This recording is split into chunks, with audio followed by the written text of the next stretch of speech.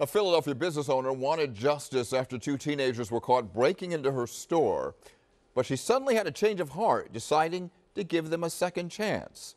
Action News reporter Rhonda Thomas explains what she did instead of pressing charges.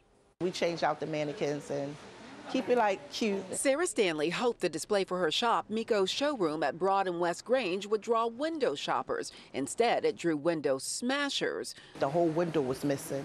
It was glass inside, glass outside. It set off the alarm early Wednesday morning. 1:30 in the morning, I had the Philadelphia Police Department call my phone, and they told me that someone broke in my store. And they came in with guns.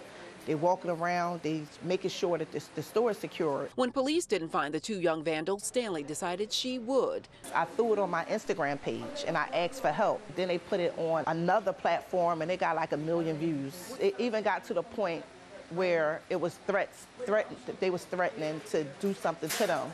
Once I knew that they was thinking about doing something to them, that's when my whole mindset changed. The Fern Rock shop owner decided she didn't want to punish the two boys. She wanted to teach them. Once I talked to the parents, the first question I asked, do they have a record? They said no.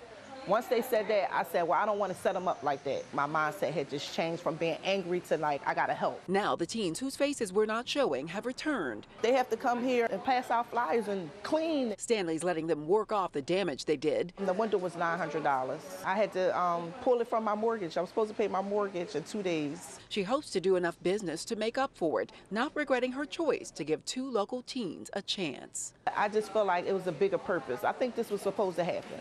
Off camera, I talked to the boys who broke the window. They say they're sorry for what they did and they're grateful to have a second chance. In Fern Rock, Rhonda Thomas, Channel 6 Action News.